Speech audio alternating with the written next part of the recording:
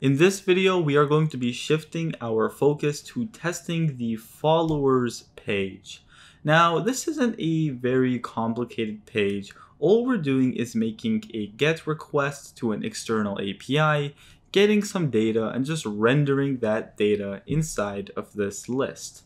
And just to prove this to you, if we refresh, you can see that there's a little bit of asynchronicity. These cards, they don't render right away. So what I want to do is I just want to test that we get one of the cards and it is rendered onto our page. Now, because it is asynchronous, that is going to cause some problems if we do things the way that we have been doing them thus far. Because initially, for a brief moment of time, that card is not going to exist on our page because we're making that GET request. It is going to take time to get that data back.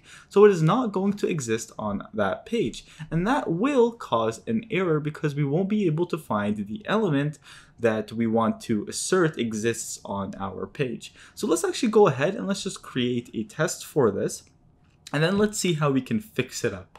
So we are going to be creating a test for the follower list. And this is just a very simple functional based component. Over here we have useState, which is an array that houses all of the followers, and then we have setFollowers if you want to change the followers.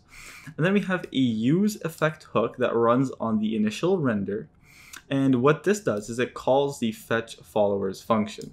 And all this function is doing is making a request, a GET request with Axios to this API that is just going to get me 5 random users. And then once we get those users, notice I'm async awaiting this. Once we get those users, then we do set followers data.results. And data.results is going to be an array of those 5 users. So an array of objects.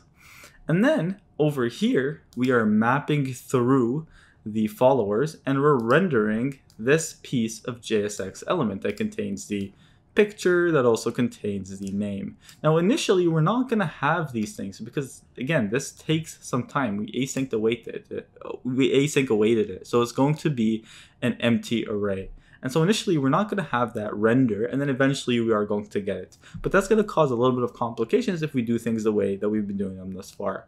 So enough of that, let's just go ahead and let us just create a test for this. So let's go here and let's just do follower. Actually, wait, let's do __ test. And this is actually creating a file. So what you can do to create a file and a folder in the same time is just do __ test __, and then slash, and then you can do follower, if I could spell, followers list dot test dot js, and this creates a folder and this file as well. So let's go to, I just want to find a good template that we can just quickly copy.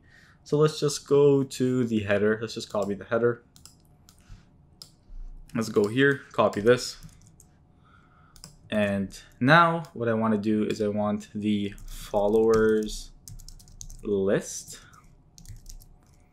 And this is coming from followers list. Let's just copy this, put it in the describe block, put it in here. Now this will cause some problems because if you look at the followers list, we are using linked from React Router DOM. So let's just fix that right away by doing const mock followers list, and then we can return. And then we can do return browser router. Notice I auto imported it. And then we can just say follower list. And this doesn't take any props, so that's fine. We can get rid of this prop. And so in here, we can just do, get rid of that, mock follower list. Okay, cool. That works fine. That is terrific. So now what we want to do is we want to just see that the first card is rendered. So we just want to see if one card is rendered. We could also test if we get 5 cards, if the length is 5. But what we want to do is we want to just see the first one. So to do this, well, we need to somehow identify. So we need to identify, let's go over to the follower list. We need to identify well, which element we want? Well, we want this element right here. Okay, so this one might be a little bit tough to figure out. This one's a little tougher because, well, there is no text in here. There's no there's no placeholder. There's no alt text. So we might have to use data test ID for this. So we'll do data test ID, and then we'll say data test ID of. We're gonna make this dynamic actually. Actually, you know what? We're not gonna make it dynamic. We'll make this. Yeah, we will make it dynamic. So we're gonna make a data test ID of. We're gonna call this test ID follower item, and then we're going to do index. And the reason why we're going to make this dynamic is because if we want to get 1, well, we need to provide that index so we don't have multiple matches and trigger an error. So now what we can do is we can do follower item, and then over here we can just do and then we can just get the index from the followers. So over here we can get the follower, and then we can get the index. Then over here we can just say follower item and then index. So we should get follower item 0, follower item 1, follower item 2, follower item 3. So let's just quickly save that. That should be fine. And so from here what we can do is we can say that we want to get the div element, or let's just be more descriptive, the follower div element. And we are going to get this by test ID. And then we're going to say that we want the element follower div 0. So follower div or follower item 0. Follower item 0. And then what we can do now is we can assert that this is going to be in the document. Now if we save this, it is going to fail.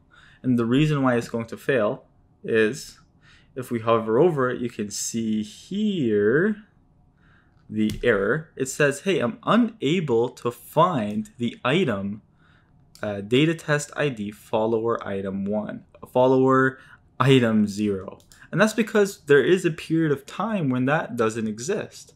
And so how can we fix this? Well, we have to async await this. So we have to do async. So over here we have our async, and then we have to await this. However, async await does not work with get by test ID. So you can see here we still get an error. So now what we have to do is instead of using get by test ID, well, we use find by test ID. So now all we have to do is just wait, and there we go. Our test passed.